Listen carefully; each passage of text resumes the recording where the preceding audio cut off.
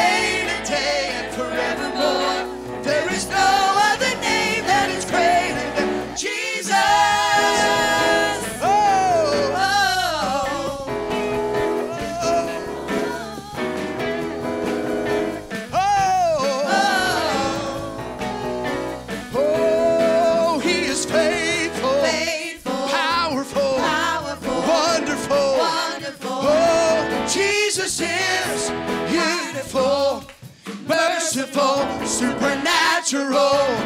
Jesus is highly, mighty, worthy.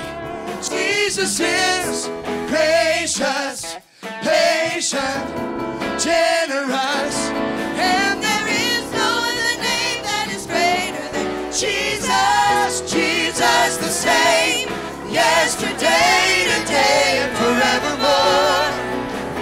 No other name that can save, deliver, and restore. Oh, Jesus the same, yesterday, today, and forevermore. There is no other name that is greater than Jesus. Oh, oh, oh, hallelujah. Hey, hey.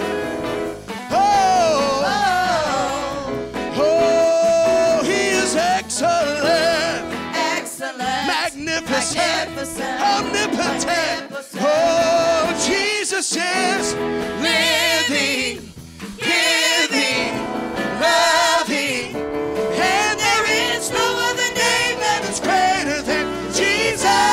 Jesus the same, yesterday, today, and forevermore. Oh, no other name, that can save, deliver, and restore. Oh, Jesus the same, yesterday, today, and forevermore. There is no other name that is greater than Jesus. Hallelujah, hallelujah. You believe that tonight? There is no other name that is greater than the name of Jesus. There is no problem that is too big for my God. There is nothing that he cannot do. Hallelujah, hallelujah. Oh, we worship you, God. Yes, nothing can separate us. No weapon formed against us can stand up to the name of Jesus. Jesus, no other name. Nothing can separate us. No weapon formed against us can stand up to the name of Jesus. Jesus, no other name. Nothing can separate us. No weapon formed against us can stand up to the name of Jesus. Jesus, no other name. Nothing can separate us. No weapon formed against us can stand up to the name of Jesus. No other name that is greater than Jesus. Jesus the same, yesterday, today, and forevermore. No other name that can save, deliver, and restore. Oh, Jesus the same, yesterday, today, and forevermore. Oh, there is no other name that is greater than Jesus. Hallelujah, hallelujah, hallelujah. We worship you, oh God. Hey, nothing can separate us. No weapon formed against us can stand up to the name of Jesus. No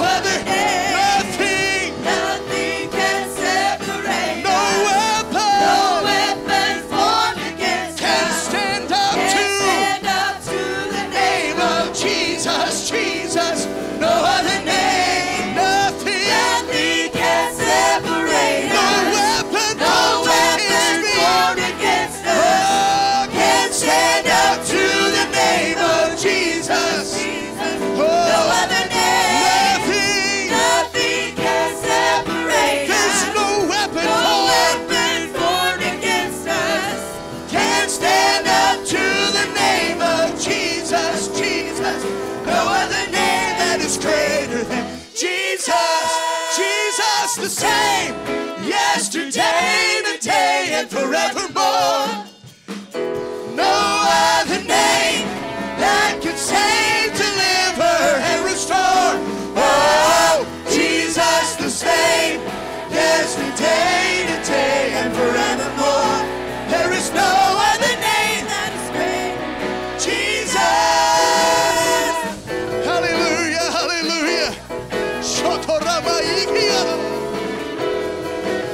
Hallelujah. Hallelujah. We truly serve an amazing God tonight. Hallelujah, hallelujah. The Bible says the weapons of our warfare are not carnal. You can't fight this thing with your hands. You can't fight this battle with your feet. But you got to turn it over to the Lord because he's never been defeated in battle. Hallelujah, hallelujah. The weapons of our warfare, they're not carnal, but they're mighty. They're mighty through God, even pulling down of the stronghold. Hallelujah, hallelujah.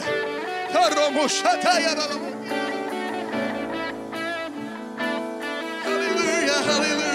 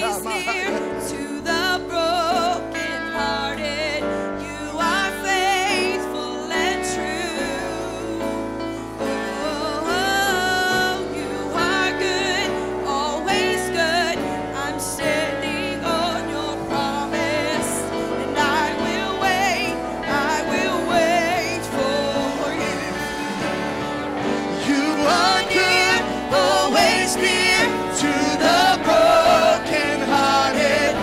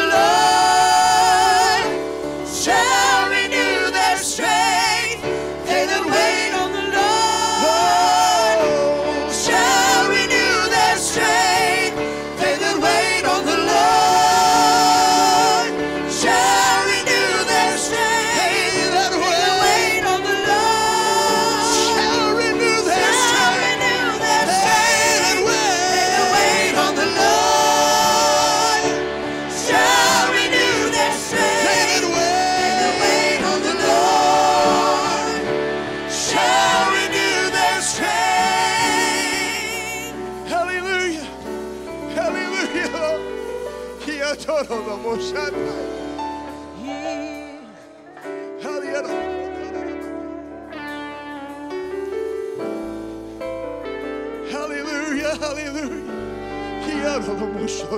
hallelujah. Hallelujah, hallelujah, hallelujah. Can we love him all across this room? Hallelujah, hallelujah. There's people in this sanctuary tonight that need to draw strength. Need to draw strength. This is your place of strength. This right here is your place of strength. I don't know what you're going to be facing tomorrow. I don't know what you're going to be facing on Friday. But tonight is your place of refreshing. It's the well where you can draw strength from. Hallelujah, hallelujah. Can we love him one more time? Hallelujah. God, I love you. I love you, Jesus.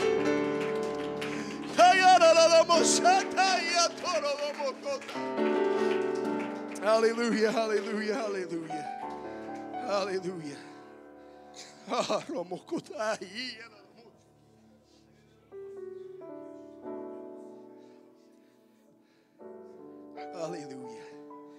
Hallelujah. Hallelujah.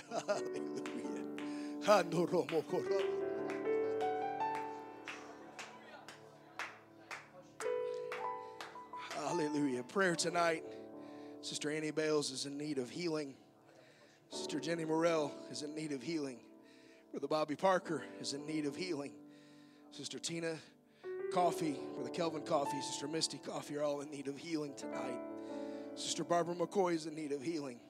Brother Klein says here he wants healing. He wants to be well enough to come to church. That's an easy thing for our God to do. There is nothing too hard for God to do. Hallelujah, hallelujah, hallelujah. Hallelujah. Can we lift our hands? Take one of these names before his throne tonight. Faith believing. Lord, we love you and we praise you. God,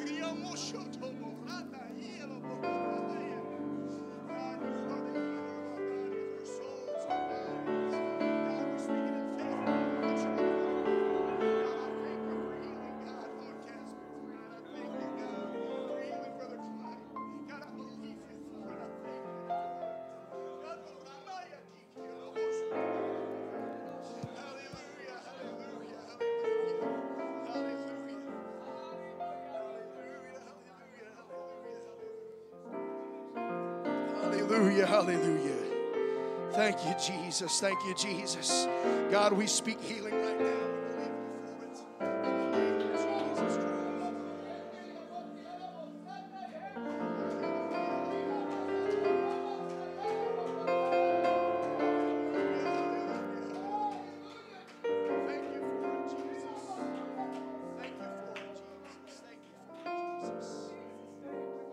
Hallelujah, hallelujah, hallelujah.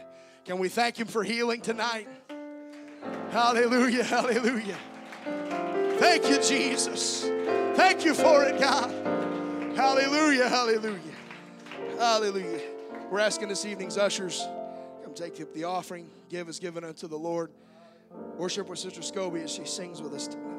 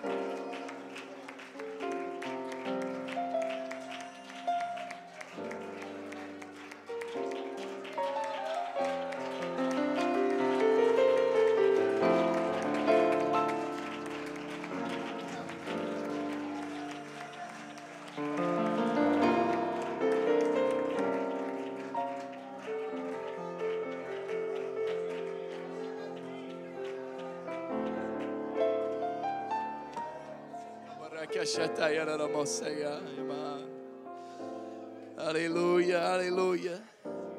Life is worth the living just because He lives. There's not another reason. Hallelujah. It's just because He lives. Hallelujah. What an awesome, awesome God. I love you, Jesus, so much. Thank you for the hallelujah. I've spent the last 3 days just overwhelmed with the glory of the Lord. And God has been speaking to me, and very expressly. And I'm excited for this revival. I thank God for revival. I've been praying specifically for the altar.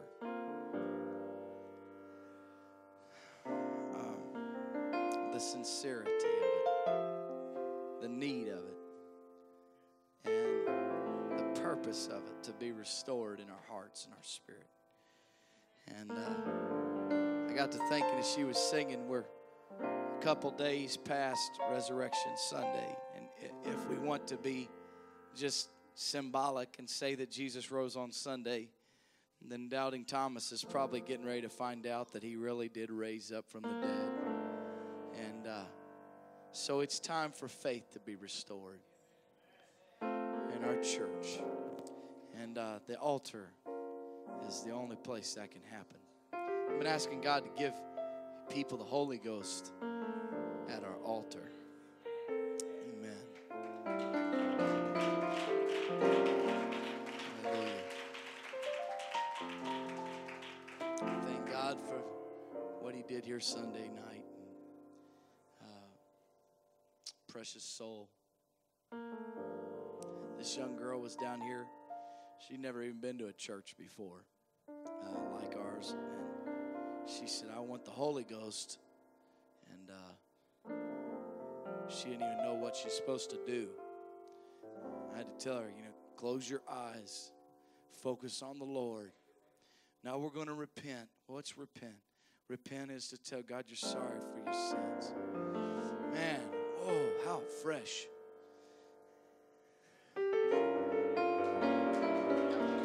Soul is fresh. Amen. Brother Crist, we're so glad you're here. And without any further ado, we're going to turn this service to be orchestrated by you. And we're glad you're here. Amen. It's if the lights go out, don't move. Amen. You might run over your neighbor. Hallelujah. I think we have some emergency lights here. So if the lights go out, follow the yellow brick road out the door. All right. Amen. Hallelujah. But we're excited. Brother Crist is here. How many's ready to have a word from the Lord tonight? Take your liberty, elder, in Jesus' name.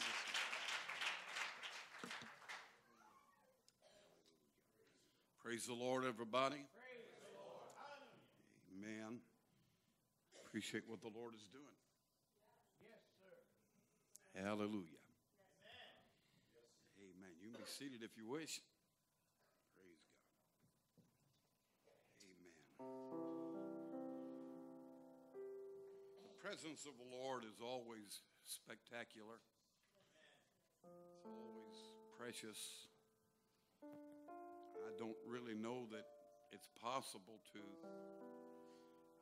measure it better or worse one day from another, but it sure seemed today that He was especially close. Amen. And I appreciate Him, don't you? Amen.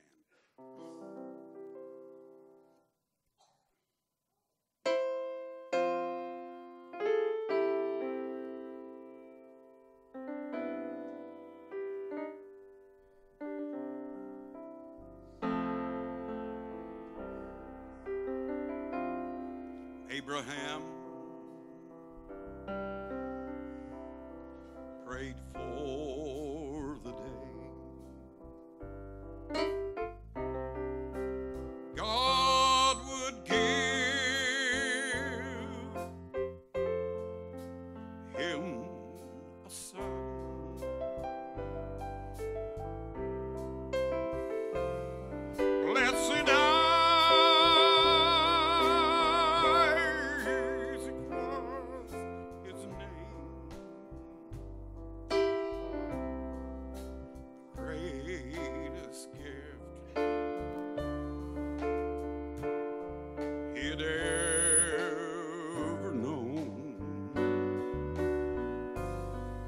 Then came the day.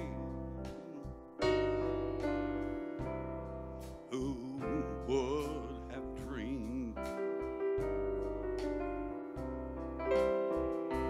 God would say, give him to me.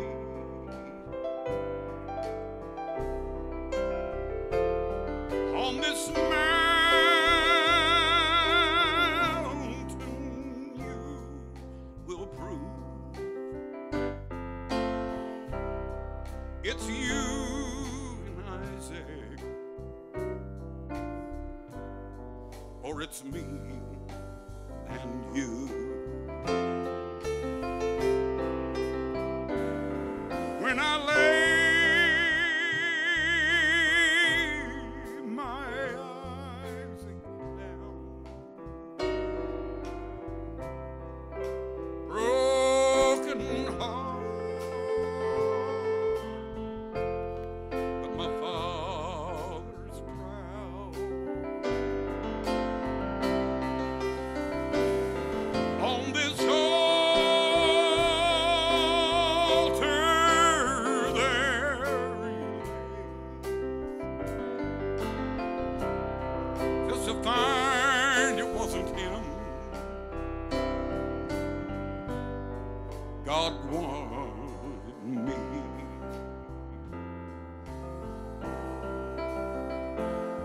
On this altar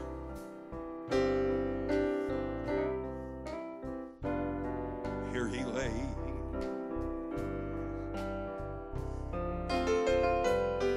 most of us, I dare to say, have an Isaac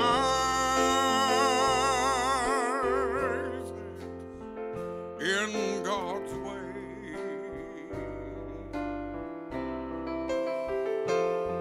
On the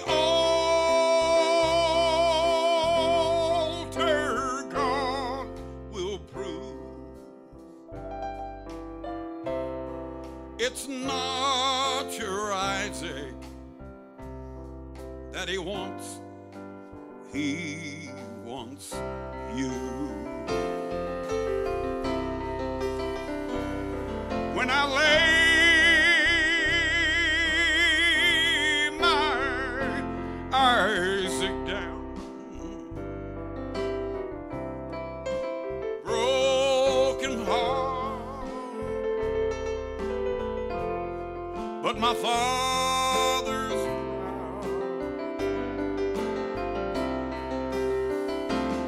on this altar,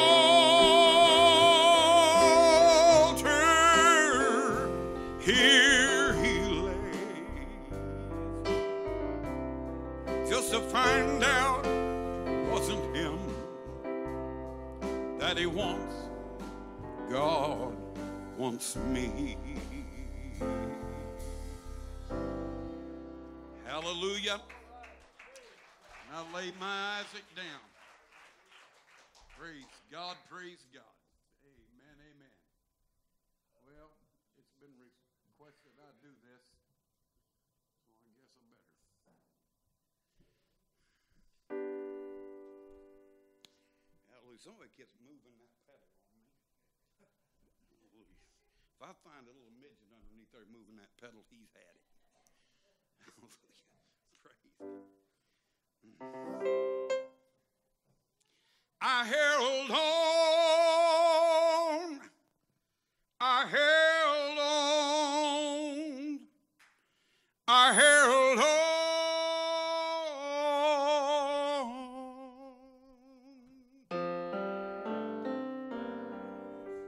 You ask me how it is, I'm still standing. You wonder how I made it through the storm. I can't boast of any special powers. There's no secret, I just held on. You ask me how it is, I'm still standing. how I made it through the storm. I can't boast of any special power. There's no, I just held on, and I held on till the storm was over. I don't claim to be a hero. I don't have all the answers, but I held on till the storm was over. Not because I'm good, not because I'm great, not because I'm strong. I held on till the storm was over. I don't claim to be a hero. I don't have all the answers, but I held on till the storm was over. Not because I'm good, not because I'm great, not because I'm strong. I just held on.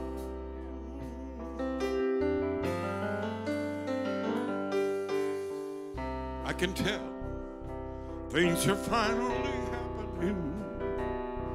I've got blessings I can call my own.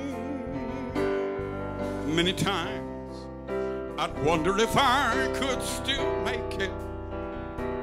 While I was wondering, I was still holding on.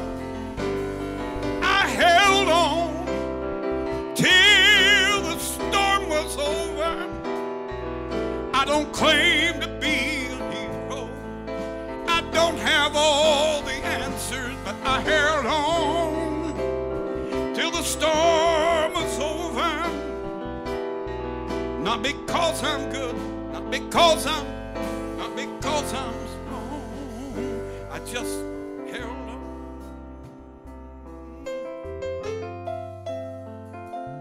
I held on.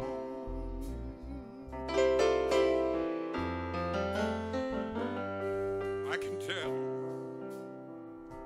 things are finally happening. I've got blessings I can call my own.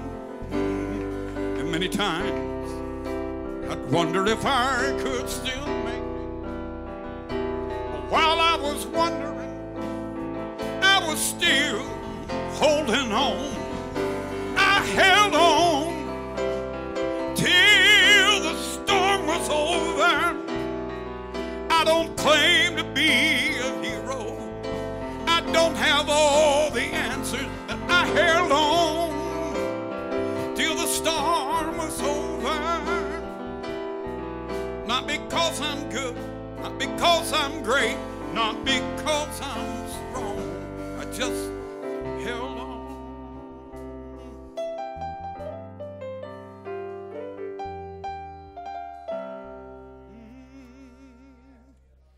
Hallelujah. Thank you, Jesus. Thank you, Jesus. Thank you, Lord.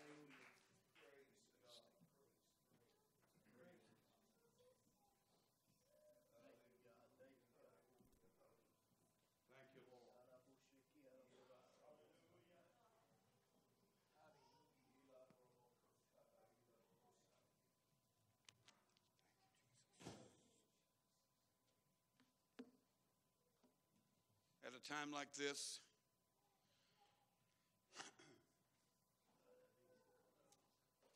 my vision severely contradicts my spirit.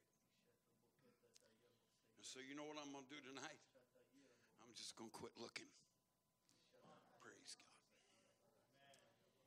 I'm telling you, if I've ever felt God has directed my spirit, I feel it tonight. And I would just ask you to look beyond the logistics. And let's just feel after the Spirit of the Lord. Praise the name of the Lord. Praise the name of the Lord. Hallelujah. I want you to turn with me to the book of Jeremiah chapter 2. Read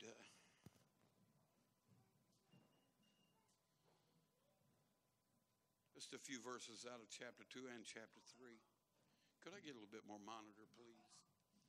Amen. Praise. I don't want to hurt y'all's ears, but I want to hurt mine. Praise God. Hallelujah. Amen. Jeremiah chapter 2, verse 12. Be astonished, O ye heavens, at this, and be horribly afraid. Be ye very desolate, saith the Lord. For my people have committed two evils. They have forsaken me, the fountain of living waters, and hewed them out cisterns, broken cisterns that can hold no water. One translation said, my people have committed a compound sin. They walked out on me. The fountain of fresh flowing waters, and then dug cisterns. Cisterns that leak. Cisterns that are no better than sieves. And he said, stand in shock, heavens, at what you see. Jeremiah chapter 3 and verse 6. I'm going to read 6 through 8 and then drop down to verse 12. Jeremiah 3 and 6, the Lord said also unto me in the days of Josiah the king, hast thou seen that which backsliding Israel hath done? She is gone up upon every high mountain and under every green tree, and there hath played the harlot. And I said after she had done all these things, turn thou unto me. But she returned not. And her treacherous sister, Judah, saw it. And I saw it. When for all the causes whereby backsliding Israel committed adultery, I had put her away and given her a bill of divorce. Yet her treacherous sister Judah feared not, but went and played the harlot also. Drop down to verse 12. Go and proclaim these words toward the north and say, return,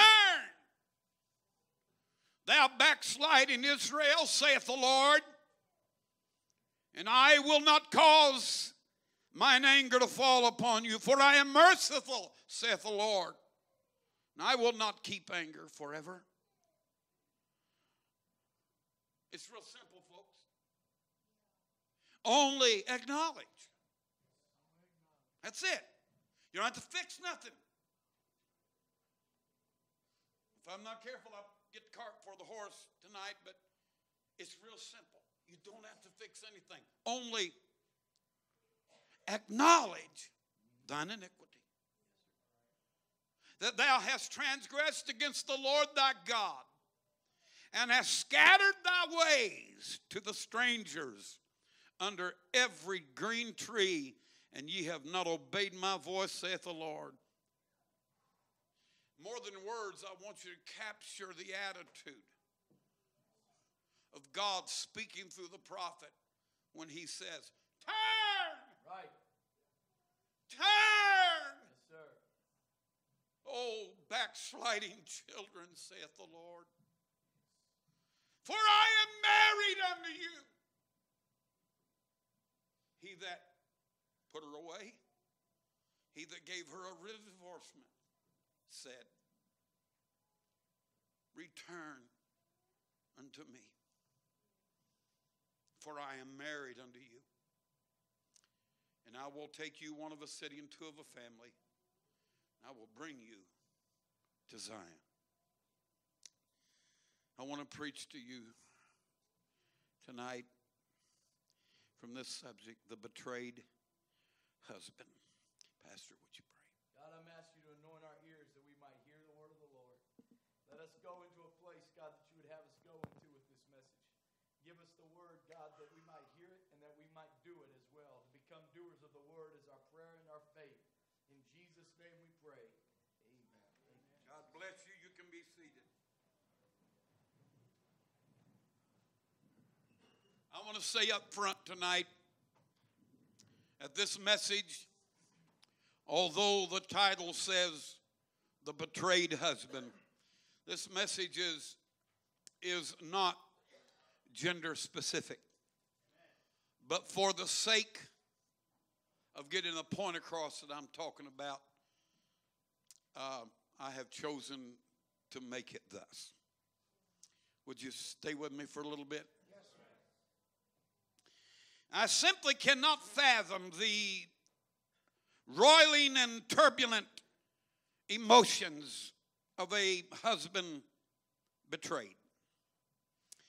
In my years of being in the people business, I've sat in many a place of business, such as a restaurant or the like. You know, I sit in restaurants more than I do anything else, probably. But I know what it is to watch a daddy sitting at a table with his children. And after a while, it would become obvious that it was just a dad trying to make the most out of limited time getting to spend with his children. And it wouldn't be long until a vehicle would pull up and a man and a woman get out. Children would give daddy goodbye hugs and kisses, complete with promises to see them again soon.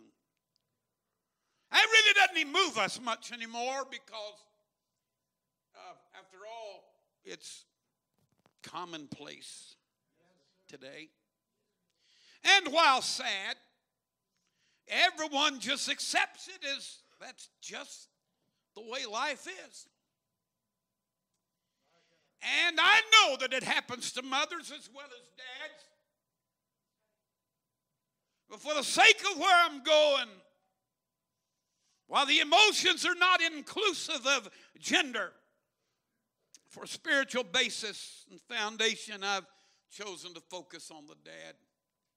You can do the gender thing yourself. Praise God.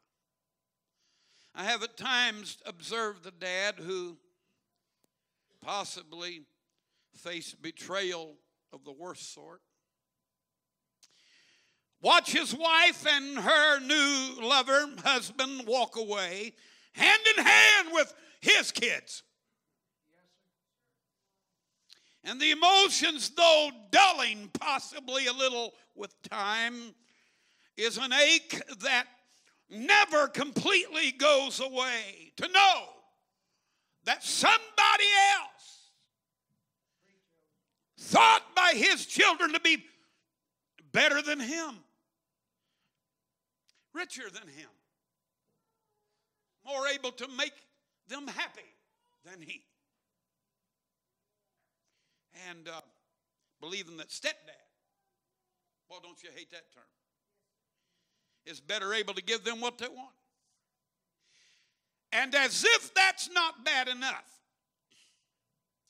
the wife once pledged to him in eternal love, trust, faithfulness, found somebody she thought was better and more able to afford or give her what she thought she needed or desired. Y'all are scaring me to death. Praise God. And it must be the apex of the zenith of the peak of torture to know the things whispered in the seclusion and privacy of relationship with him were now whispered in the ear of the new lover. She has found someone she loves more than him. And she walks away, mincing, bouncing, walking. the picture of happiness, taking the children with her. And not just the children, but taking away his dreams, taking away his visions for them with her. More than just physical separation. It's violated purpose. It's betrayed trust. It's stolen intimacy. It's lovers under every green tree. And the relationship now is at best very rigidly cordial. I really can't even talk much because things cannot be talked about without it erupting into rage and anger. Right. Control issues, always lurking just under the surface of every interaction. You see, to violate family is to reach all the way back into the purposes of God. His eternally legislated unity violated, just like the severing of the fruit in the Garden of Eden from its nurturing vine, and the division that it propagated into God's creation, earning God's extreme displeasure. Not at picked fruit, but the heartbreak of relationship betrayal in that pure garden of divine fellowship. Somebody say Holy Ghost. The Holy Ghost is our Garden of Eden, folks. Hallelujah. How many nights did he moisten his pillow with tears of torment? Hearing in his mind the cruel words of finality from her, I wonder if his mind was in self-destruct mode, as it would seem he could hear things said and see things that his mind would torment him over. I wonder if he could imagine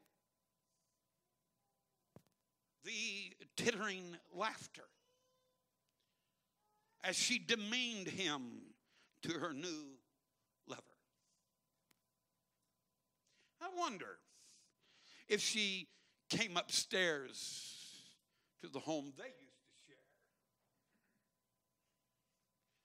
share and laughed at him as she told her new man how her ex-husband, in our last conversation, she just begged and pleaded with me to come home with him.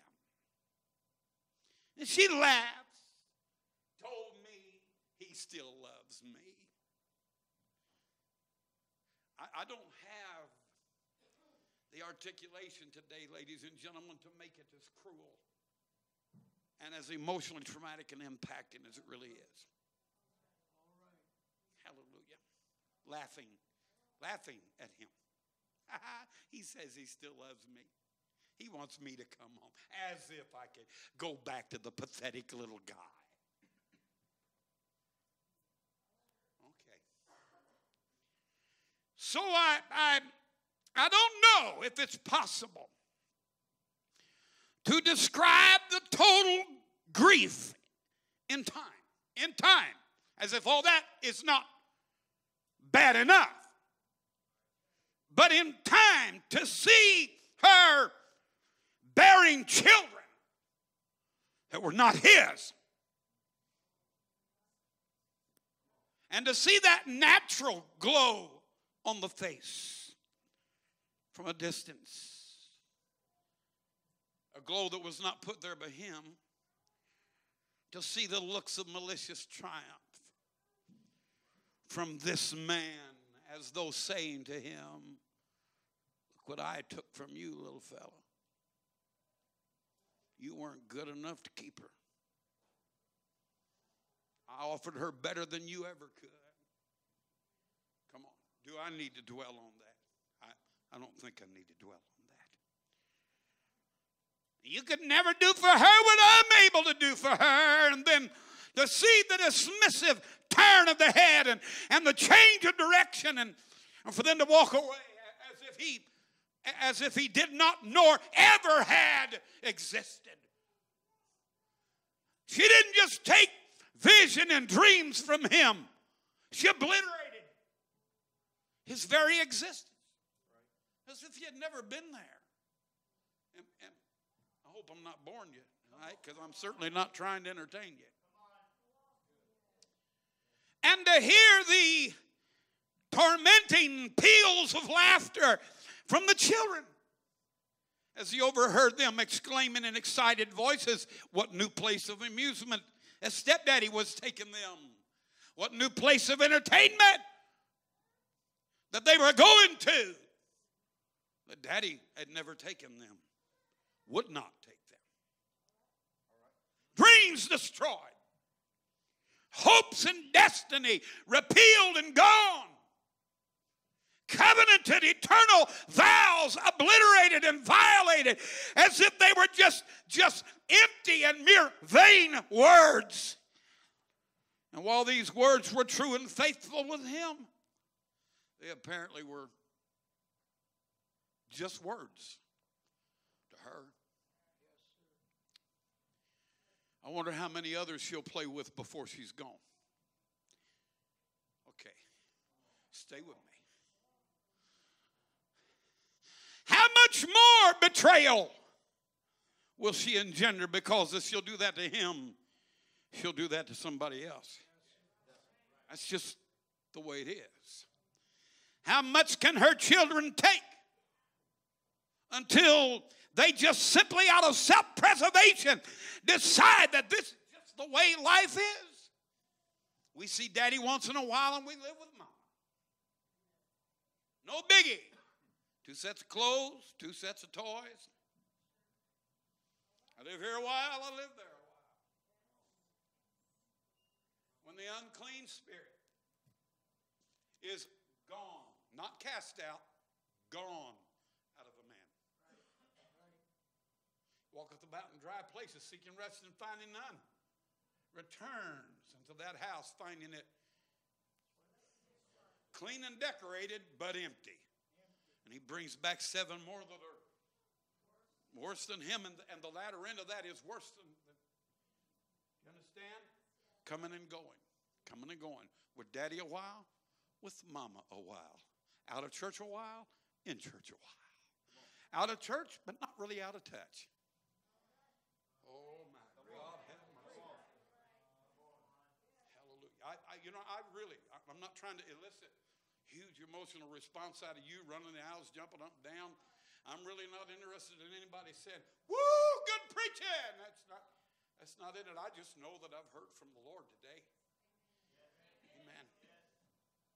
Hallelujah. How much more can these children take? I mean, they're kids. They're coping. Kids are good at coping. But it traumatically impacts their lives in ways that they don't even understand until somewhere down the road they don't even recognize true relationship. They have no pattern. They have no precedent to establish in their mind what real relationship is. It's not just Israel, it's Israel's sister. Hallelujah. Hallelujah. Hauntingly beautiful. Clear complexion.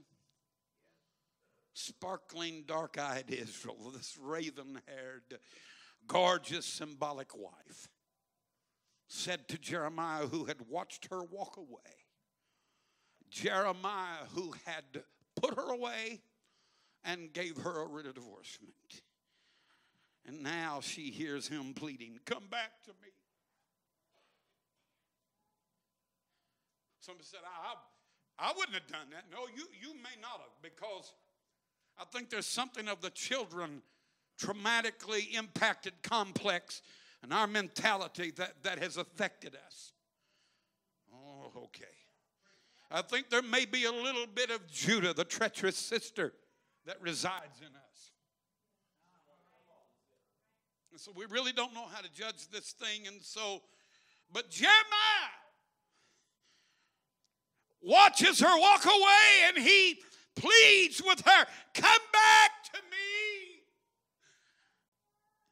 Hear her laugh as she walks away with one of her many lovers, saying, listen to the weak old thing, begging me to come back to him. And she backhands her lover on the arm and laces her hand through the crook of his arm and minces away, turning her back on God.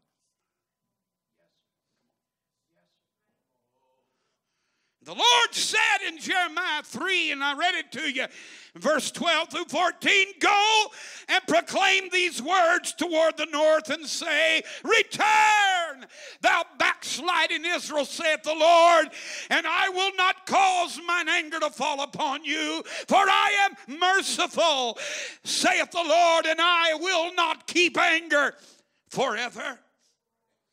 Only. It's a small thing. You don't even have to act like it never happened. There ain't nothing to fix.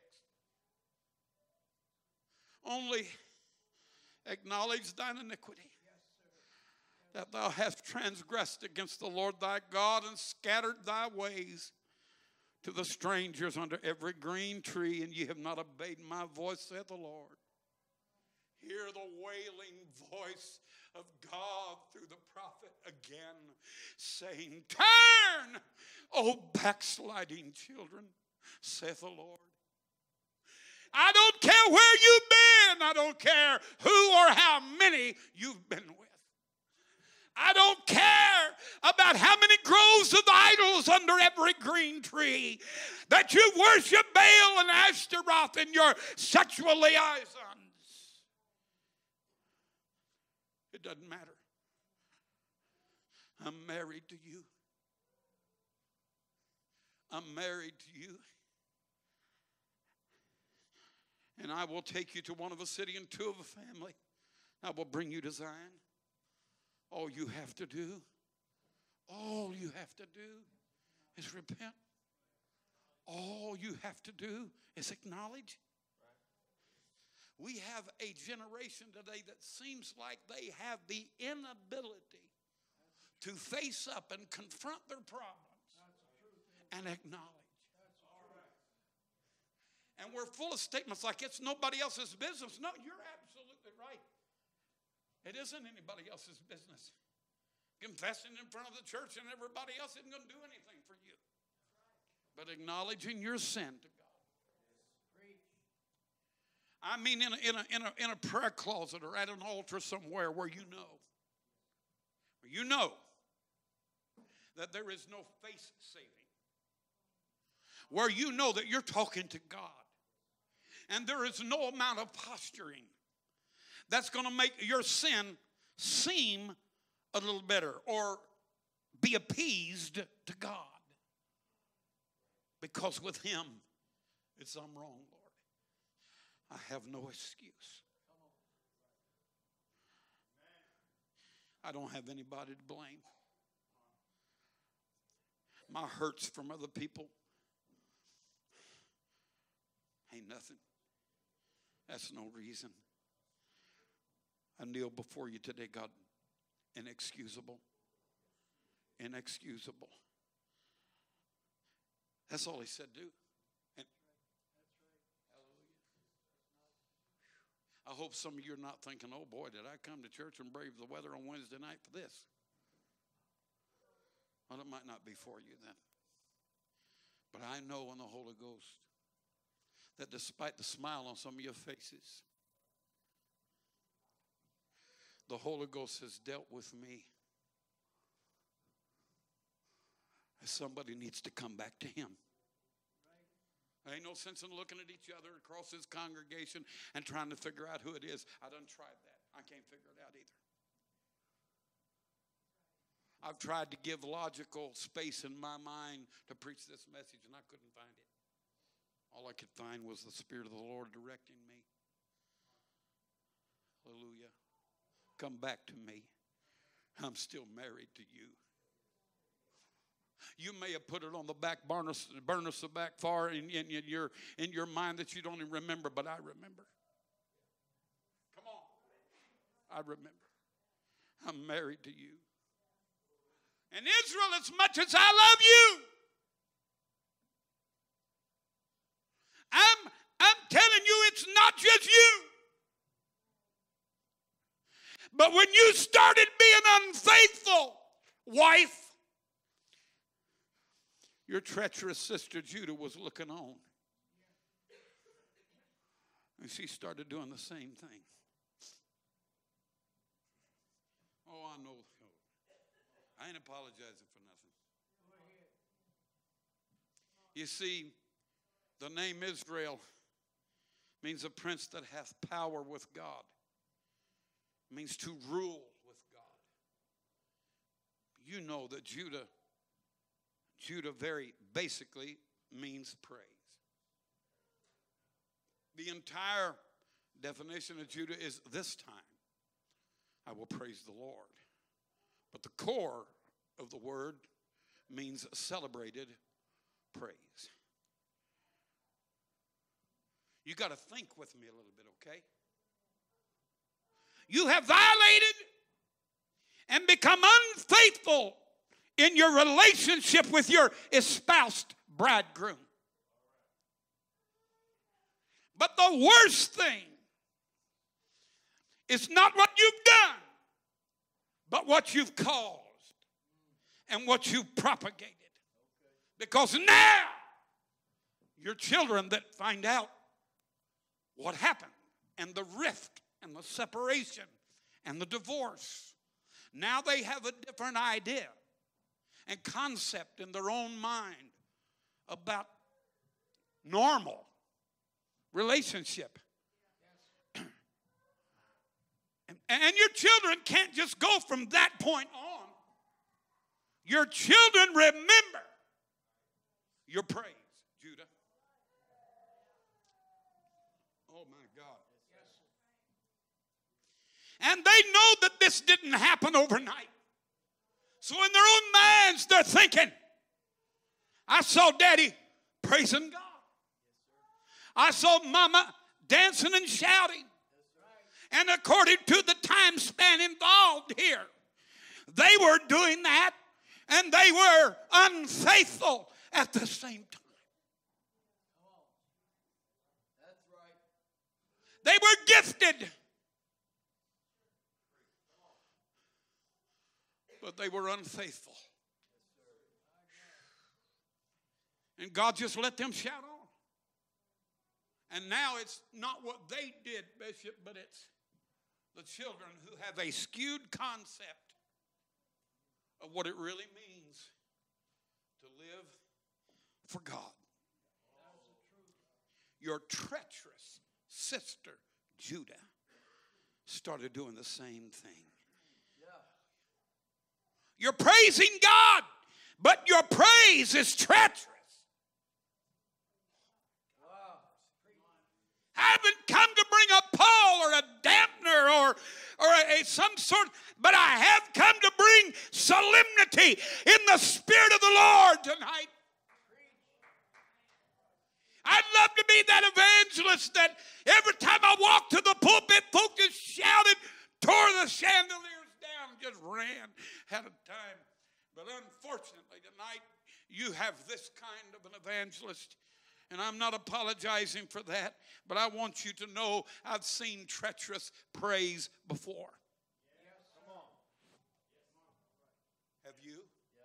Yes, I dare say that every one of us at one time or another,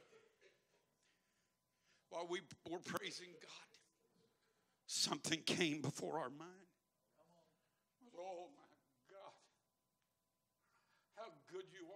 to allow me to feel your presence. And I've been so wrong. You know what that is? That's God saying, come back to me. I'm married to you. Oh, Jesus. Yes. Hallelujah. I've observed them, and you have too. Unfaithful to God. Their praise has become treacherous. It's Tamar and Judah all over again. It's relationship without commitment. It's praise without commitment. We need to praise. We don't ever need to back off of praise. We don't ever need to back away from praise. But we need a foundation of acknowledgement and confession. And we need daily repentance in our heart. I said it the other day, and I'm still saying it. Hallelujah. We live to repent instead of repenting to live. God is trying to tell us today that he's still committed to us. I know you're in a very delicate, crucial time, literally, right now. But God is saying he's still committed to you. He's still committed to you. Pastor, there is no implied idea that you've done something wrong here. But I feel like the Lord said to tell you today, he's still committed to you. Hallelujah. He's still married to the vision and the destiny that he put in your heart, that you articulated to this congregation. He's still committed to you.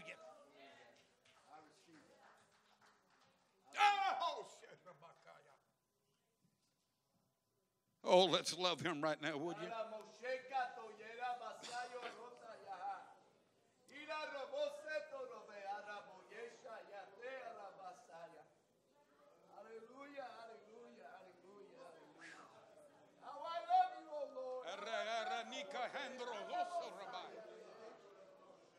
What I told you is still going to happen. Do you hear me, my brother? What I told you is still going to happen. Open his mind, Lord, and clarify the vision in Jesus' name. Hallelujah.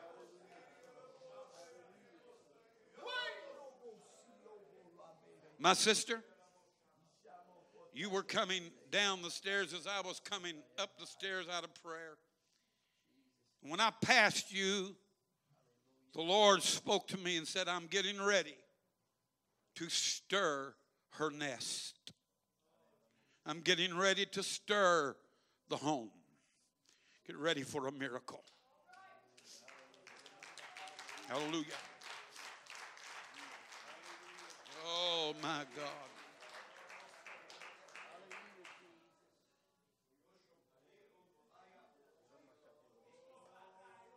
Come back to me. I hear the voice of the Lord pleading with a backslidden preacher. Oh, you missed it, preacher. Take it up with God. I'm not interested in your logistics. Not interested in your carnal reasoning. But I feel the Lord calling somebody. I feel the Lord calling somebody back to a place of committed relationship.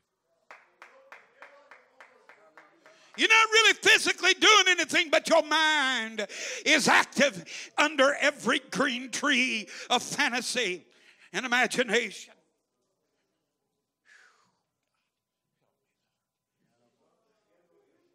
I think you realize now that I'm not really talking about a literal betrayed husband or wife.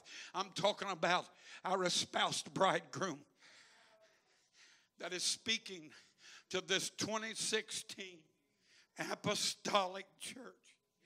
And he's saying, come back to me. I'm tired of your programs and your well-thought, well-planned things. And I'm tired of excellence taking the place of anointing. And that's not the case here. That's not the case here. but in general, as I travel, and your pastor travels, and he sees the same things that I see. And God is saying, I'm tired of your giftings replacing my anointing. I'm tired of your talents. Amen. And your ability to harmonize with perfection and entertain the audience to where they don't know the difference between an emotional response and the power of anointing.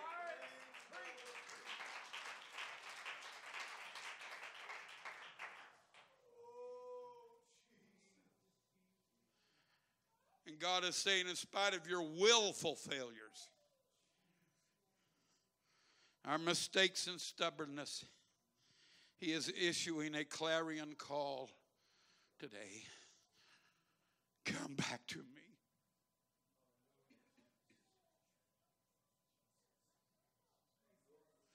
Some of y'all ain't got a clue. Some of y'all might be tempted to think, boy, that preacher, he's worked up. But there's not a connection. But the Holy Ghost knows the connection that's supposed to be here. I sleep. Song of Solomon, chapter 5, verse 2. I sleep, but my heart waketh.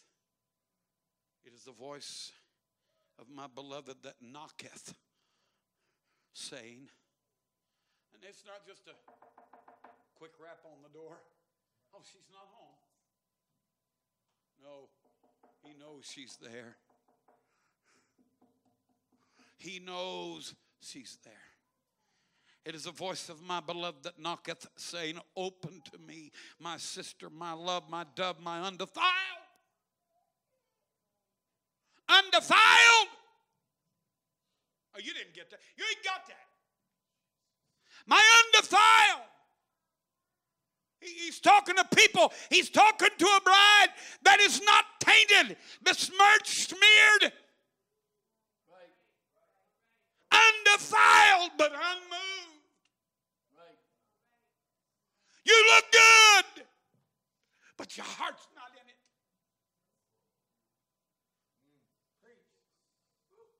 My God, my God.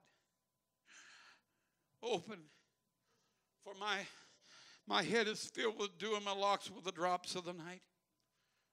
You want to hear her response? You want to hear it? I have put off my coat. And how shall I put it on? I'm ready for bed. I've washed my feet. If I get out of bed to go to the door, I will dirty my feet. Come on. Come on. And as if that rejection was not enough, you know he had to hear that. You know he heard her excuses related to the violation of her personal convenience. And the book said, and this is her perspective. Her perspective now. She said, my beloved. Wow, she recognized that, didn't she? My beloved put his hand by the hole of the door. And you know what that is. That's where the latch string during the daylight hours, the latch string was through the hole and on the outside of the door. They didn't have locks like we do. Quickset hadn't even been thought of. Passage locks were non-existent. They just had a string that dangled outside the door, came inside, went up through a pulley, and came down to a bar. When you pulled the string, the bar lifted. You could go in. At nighttime, they pulled the string inside the door so nobody could get in but my beloved. He knew how impossible it was. He knew that it was going to take my response to open the door. He knew. Yet in spite of knowing, he tried to run his finger in the hole. He tried to capture the latch string, and if he could have, he'd have pulled it to the outside, and he'd got in, and he would have. But he knew that it was going to take her to open the door. My beloved put his hand by the hole of the door. My bowels, my heart was moved for him. Some way there is an injection of time here that is not really talked about. It's implied. And she said, I rose up to open to my beloved. And I touched the door where he had ran his hand through that hole in the door. And my hand dropped with myrrh. My fingers with sweet-smelling myrrh upon the handles of the lock. And I opened to my beloved, and my beloved had withdrawn himself. Nobody ran him off. He just knew that my response was not equated to his love. Right. She didn't say, "Go on, leave me alone." She just did not immediately respond. Right. Oh, my God. She just didn't immediately respond. And the hesitation in response, I don't know how long it was, but it was there. Because when she finally opened the door, he had withdrawn himself and was gone. And all she had left was a fragrance of his cologne on her hands. Don't you understand? All she had left was the fragrance of a past presence. I'm pleading with a modern apostolic church today to understand. Amen. She went out and she said, my soul failed when he spake, and I sought him, but I couldn't find him. I called him, but he gave me no answer. Hesitation, fatal hesitation. My God, my God. Amen. But at this point, now, here, hallelujah, Wednesday, March 30th, 2016, God of heaven, at this point, the lover of our soul, our espoused bridegroom, is pleading with us before it's too late, standing outside the door of our heart, knocking. Open to me, my sister, my love, my dove. He is calling out to those who walk at a distance. They're not out, but they're not in. Hallelujah. They're too in to be out, and they're too out to be in. Come on. And he's pleading today. He's pleading today. They walk at a distance. Come on, music, I got to close. There they are, Pastor. There they are, walking. They're with us. They're here. We see them. They're faithful. But they're hesitant. And they walk at a distance, plodding, trudging their slow but sure way to judgment upon the broad highway named the idolatry of self-will. I hear him. It's times like this I see every mistake I've ever made. It's times like this I am so graphically aware of every boneheaded failure I've ever done. But I hear him saying, "Come back to me." And I wonder, could he really mean that? Because of what I've done? Because of what I'm guilty of? Could it be true? Could it be true that he really means that? You better embrace it, because your sister's watching. I wonder, would Judah have been so treacherous if Israel would have just acknowledged and accepted the embrace of her espoused bridegroom? And I wonder today,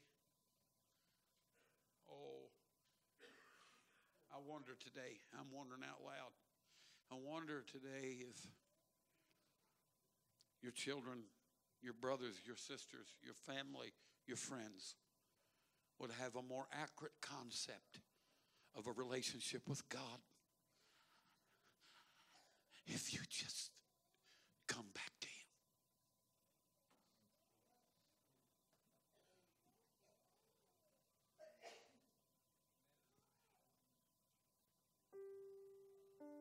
Just come back. How can you love me? I'm still married to you. I'm still married to you. Oh, Pastor, I hope tonight I'm not a disappointment. I preach and then I beat myself over the head, wondering, did I pray enough?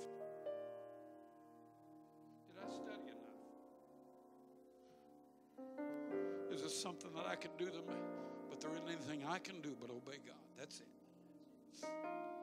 So tonight, the letter's on your desk. The letter's on your table. Come on. Letter after letter has come before you. The attorneys with, the accuser of the brethren, the attorney, saying, I don't want to be with you no more. Sign these papers so we can go on. Oh my God. Young lady. My God. You don't look as good leaving as you do coming. Young man, your commitment and your consecration to God is the most beautiful thing in this world. I know thoughts running, roiling in your mind, turbulent storms of the Spirit in your mind, carnality fighting the Spirit, etc. Don't let the devil convince you that if you really had the Holy Ghost, you wouldn't have done that. Don't let the devil devalue your Holy Ghost and deceive you into thinking that if it was really the real thing, I wouldn't have thought that. I wouldn't have felt that. I wouldn't have done that. Because if he can deceive you about the real thing, then you're not going to have anything to compare to. You'll spend the rest of your life looking for the real thing, and it'll be as elusive as quicksilver in your hands. I'm come to tell you, young people, saints of God, what you've got is the real thing. Now hear the voice of the Lord saying, come back to me. I'm still married to you. Yeah, but you don't know what I've done, Lord. Yes, I do. Yes, I do know what you've done. I've had my eye on you the whole time. I don't want to judge you, Tamar. I don't want to judge you, Gomer. I just want to tenderly and gently help you down off the auction block. I just want to take you home with me.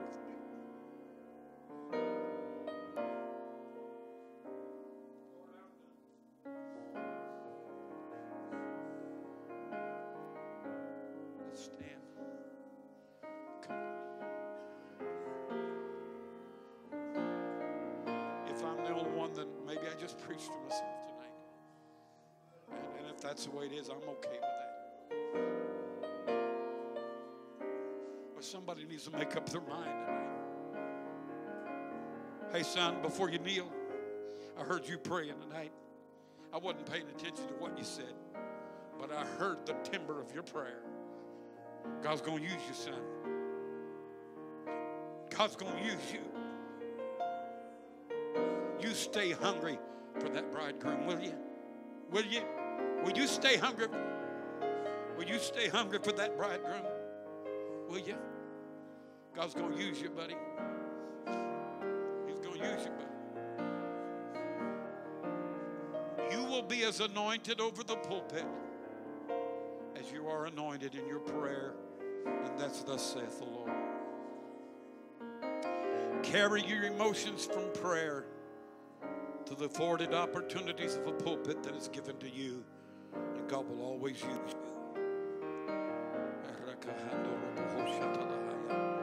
Come on, does somebody hear the voice of the Lord tonight? Do you hear it? Do you hear the voice of the Lord? Do you hear it? Come back to me. Come back to me. I'm still married to you. Come back to me. Come back to me. I'm afraid you don't love me like you used to because I don't hear you tell me much anymore. Is there somewhat? Is there something of the old comic caricature? You know, do you still love me? Well, yeah. Well, you don't tell me anymore. Well, if I ever stop loving you, you'll be the first one to know. Boy, that's the truth. That may be a cartoon and that may be a funny, but that's the truth. Because when you don't love him, he's the first to know. He's the first to know. That's why he burdens Pastor. That's why Pastor weeps and cries and wails in a prayer. That's why, oh, don't you understand? That's why your leader weeps and cries. That's why even the music feels the heartbeat of what's going on. And their music flows in that river. Come on, your leadership, your praise team leader. Come on. I hear a voice. Oh, I hear it. I know. My flesh is in conflict with my spirit. My spirit's telling me there ain't a thing you can say more. But my flesh still wants to plead. My flesh still wants to beg. Please come. Please come. Come back to me. Come back to me. I'm still married to you.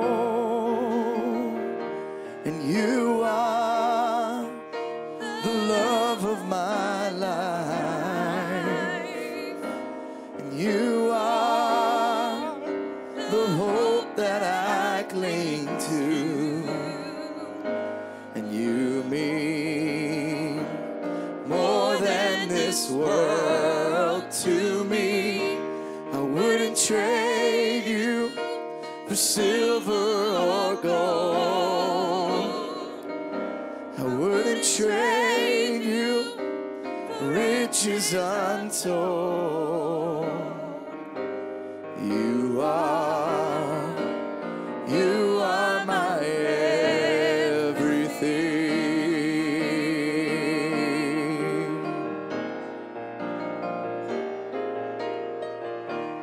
You are the love of my life.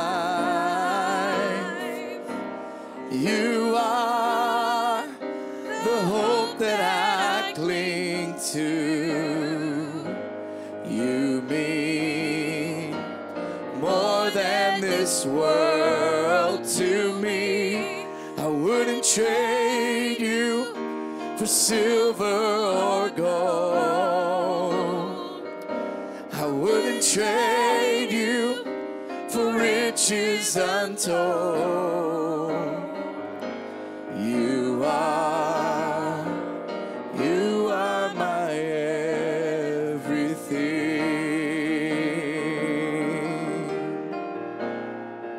Oh, Jesus, you are the love of my life. And you're the hope that I cling to. You mean more than this world to me. I wouldn't trade you for silver or gold. I wouldn't trade you for riches untold. And you are my everything. You are my everything. Sing. You are the love of my life. And you are the hope that I cling to. You mean more than this world to me. I wouldn't trade you for silver or gold. I wouldn't trade you for riches untold. You are my everything. Oh, you're my everything, Lord. You are the love of my life.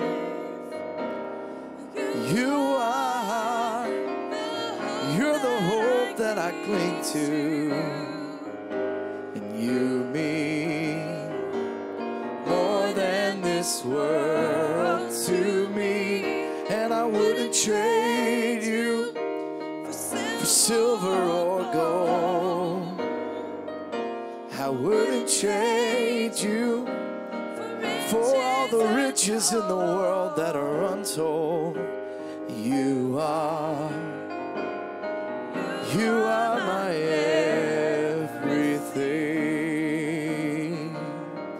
Can we lift our hands and love the Lord tonight? Jesus, we love you. We rededicate ourselves to you, coming back to you, Lord, running back to you, Lord, putting ourselves into you, Lord. Whatever you need us to be, to do, God, we are going to be that, and we are going to do that. In Jesus' name, we believe it. We thank you for it, God. In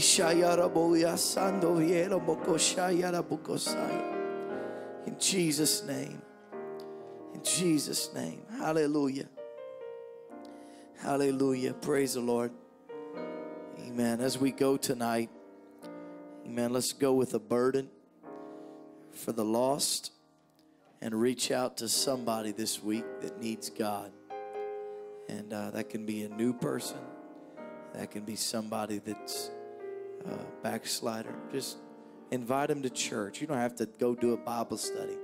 Just ask them to come to church this weekend. Sunday morning, Sunday night, we'll be in church. There is no service here Friday. And there will be no service here tomorrow. It's just this week is Wednesday and Sunday morning and Sunday night.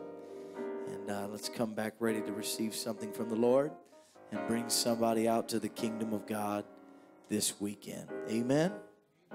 Amen. Be mindful of those that are still praying. Amen. You're dismissed tonight in Jesus' name. Shake hands with somebody around you, unless you think that they've been sick lately. And then in that case, just avoid them and tell them you love them on the distance. Amen. That was a joke. Amen. Pray for all these people that are sick. Also, there's a request that was asked of me that I didn't make. Sister Jenny Coffey asked this church to pray for her. She said she is having migraines, which is causing stroke-like symptoms. And she's scared, obviously, why. She's just having that stroke. She said, I'm very nervous. I'm very scared. Please have the church pray for me that I would get better. So keep Jenny Coffey in your prayers as you go. I forgot to put that request in when Brother Matt was doing prayer requests. So all of you that are prayer warriors that pray before you go to bed, say her name before you go to bed. All of you that pray when you get up in the morning, say her name when you get up in the morning. All of you that don't pray except when you come to church, pray for her Sunday night before you start church. And we love you. Amen. God bless you. You're dismissed in Jesus' name. Amen.